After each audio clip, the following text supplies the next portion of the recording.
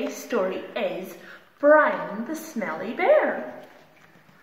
Brian is a very smelly bear, but he doesn't seem to care. I smell nice, he shouts. I am clean. His friends, however, are not so keen.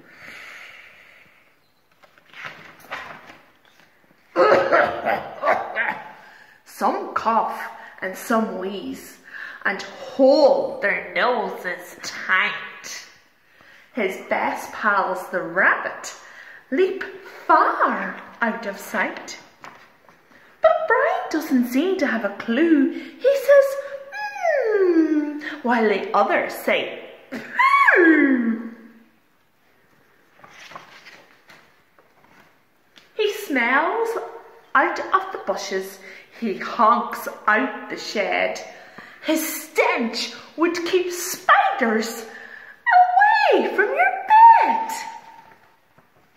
He stinks out the pond and pongs out the wood. You'd be wise to run away if you could. The frogs groan. The hedgehog says, "Pah!" But Brian just rolls in the mud on the floor. I smell great. I don't sniff. You wouldn't say that if you caught a whiff. One morning, old Badger said, "That's enough. What are we going to do with this big stinky scruff? We just can't go on. He's putting us to shame. His smell is so awful, but to him it seems tame." We agree. Hear, hear. The friends made a plan named Mission Scrub and armed themselves with a soap and a tub.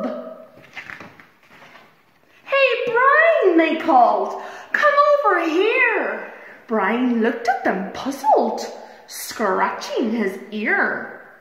"We found an old bath. It's full of mud and it stinks." The animals all whispered, "Well, that's what he thinks." Brian grinned as he ran, the ultimate dash.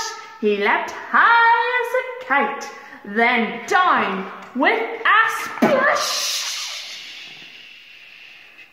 This tub isn't full of stinky, smelly stuff.